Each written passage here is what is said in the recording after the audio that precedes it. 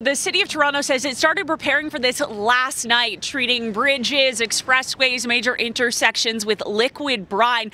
And now that we have snow accumulating on the roads, you can see that here on this hill behind me, which, by the way, is infamous for getting cars stuck on it. I can speak from personal experience. The plows, they have now begun, and they will continue to treat the roads through the overnight tomorrow morning and beyond.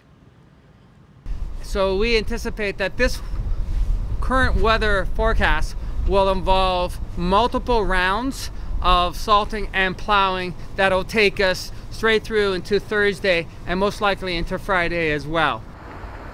The advice from OPP, if you need to be out on the roads, give yourself lots of space behind the vehicle in front of you so you can slow down, change lanes, or stop if needed, and be aware of how quickly these conditions can change.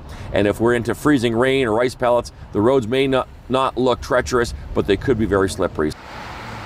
Are Torontonians heeding that advice and preparing for this multi-day storm? I'm just batting down the hatches. I got a lot of miniature work to do. I'm a miniaturist.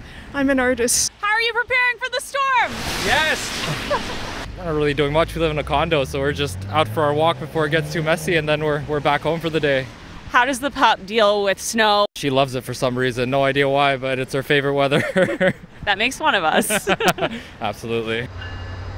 For those taking public transit, GO Transit is warning of delays and says its trains will be operating on a reduced and adjusted schedule Thursday, while the TTC is launching its enhanced severe weather plan. This includes deploying additional operators and vehicles, and 41 bus stops in hilly areas have been taken out of service as of 5 p.m. You can find the list of changes on our Extreme Weather Center at toronto.citynews.ca.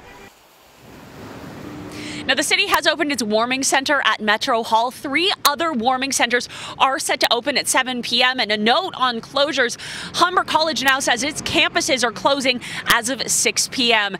In Bloor West Village, Michelle Mackey, City News.